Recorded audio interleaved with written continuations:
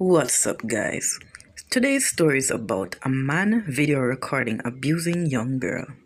A construction worker who allegedly video recorded himself abusing a 13-year-old girl is facing rape, sexual touching, assault, and possession of child pornography. The incident, which occurred in March, was affected against the niece of the man's girlfriend. He is accused of placing a knife through the child's throat and raping her, and then video recording himself fondling her. The police are investigating the matter, but I think this man should be placed in jail right away. I don't even think he should go into court. I just think they should put him in jail and tell him that, oh, this is the amount of years they're going to get, sir, and goodbye. The next story is about a man stabbed to death in Barbican Square. A 55-year-old man who had a dispute with others in Barbican Square yesterday was stabbed to death. Dead is Chaplain Simpson from St. Elizabeth. Reports are that Simpson had a dispute with other groups of men in Barbican Square about 9:45 when the group started throwing stones at each other. Typical Jamaicans, I should say. Simpson ran across the road where a man from Castle Heights used a knife to stab him in the upper body. He collapsed and died. The perpetrator escaped the area. CVM Live obtained video footage from a motorist who witnessed the altercation that took place minutes after 9 in Barbican Square in the corporate area. Watch closely as the man in orange is seen hurling an object at a group of men who are pursuing him. The dispute ended fatally for the man in orange, who has since been identified as Chaplain Simpson. Simpson was stabbed with a knife multiple times and was taken to the University Hospital of the West Indies, where he was pronounced dead. The men involved fled the area. The cause of the dispute is unknown at this time. Business was brought to a standstill and traffic redirected as the scene was cordoned off for processing by the police. A suspect has been identified. The suspect, who has been identified as Squidly. His correct name is yet ascertained by us, but he's called Squidly, and he's of a Castle Heights address.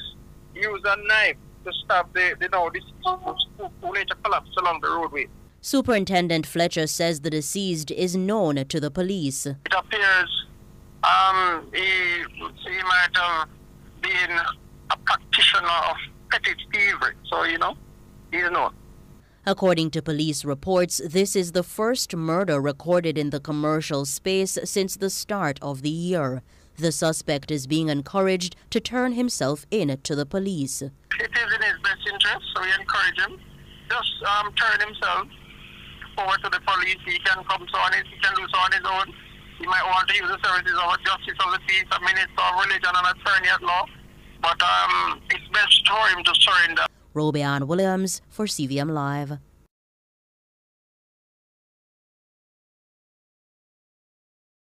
Our next story is about 5, including an 11-year-old, injured in Water Lane drive-by. 5 people, including an 11-year-old child, were left nursing injuries last evening after a drive-by on Water Lane in Kingston. The injured also include a correctional officer. Reports are that the 5 were on Water Lane in the vicinity of Gold Street about 5:50 p.m. when the occupants of a Toyota Axio motor car aligned from the vehicle with handguns and opened fire at the group. They sustained various injuries. The injured officer, who is a licensed firearm holder, fired back, causing the gunmen to retreat. So first I'm going to start from the user monitor, where this is the first point of contact with the unit. And then from here, I'm going to go to the vehicle, open the respective plug that I'm going to use to charge on this vehicle. Then I'm going to select the plug. So if I start in the middle, which we use today, this is known as chat demo, created by Tokyo Electric Power out of Japan. mainly for the purpose of, they were thinking way ahead of not only charging a vehicle, but pulling power from a vehicle. And therefore the Nissan Leaf became the only vehicle that you could actually pull power from a car and feed it back into a home. First I start by selecting start or charge. And it shows me the different types of plugs. And I can either select the plug I want here on the screen, or I can go physically to the plug that I know is mine and plug it up. So before I take out the plug,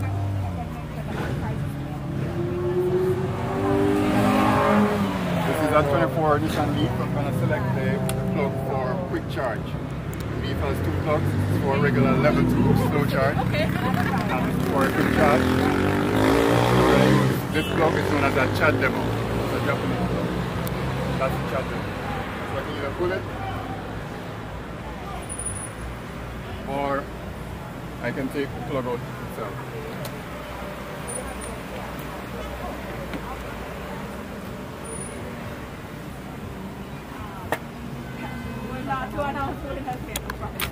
Plug it in, it clicks in place.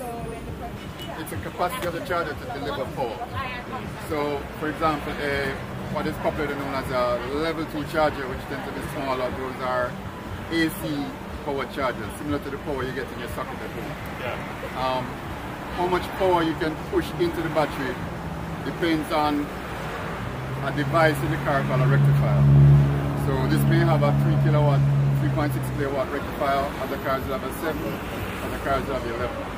So how fast you can charge will depend upon that device in the car. So for example, this will have a 3.6 kilowatt rectifier. So if you plug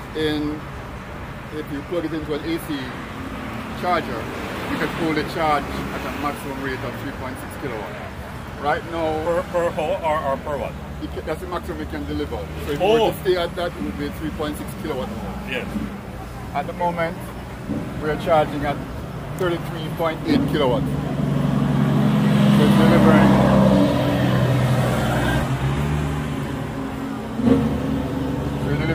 32 kilowatts, 81 amps at 396 volts.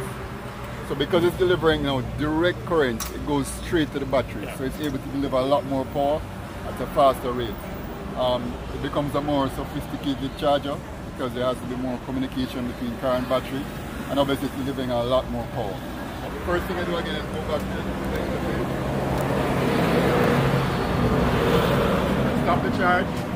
So you have to communicate. And the light here changes. It says charge stop. The light changes. These go off. Okay. These go out. I know it's now yes, safe. Yes. It was on red before. Yeah. Disengage. There's a lot of power flowing through that.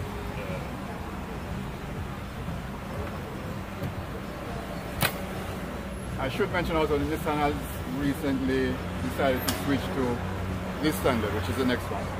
This is the official standard now in Europe, in the European Union, which is known as, in the industry, these are both DC plugs, which means they're delivering DC power. Direct current. They can each deliver 50 kilowatts. So you can charge two cars at the same time if they're using different standards. So this plug, you can do it by a little flat top to the circle. The two pins at the bottom is known as CCS2 or Type 2.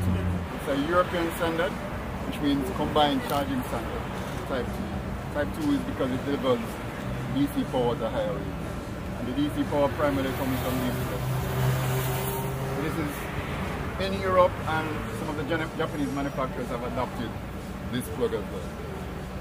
And then last on this charger is actually the European standard, but this is known as AC Type 3, that's the technical term. AC power, which is different, or alternating current, which is different from these two.